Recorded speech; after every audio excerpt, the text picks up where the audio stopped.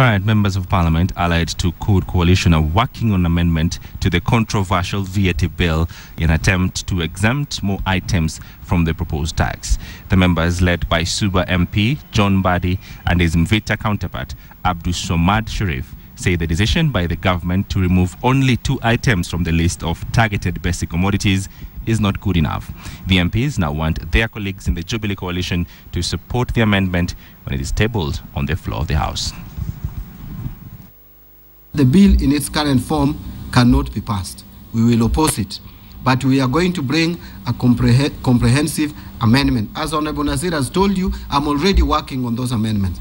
The Code Coalition tasked me yesterday to work on the amendments to make life better for Kenyans, the life which is almost being made worse by the Jubilee Coalition government. It is now talking about putting taxes on medicines.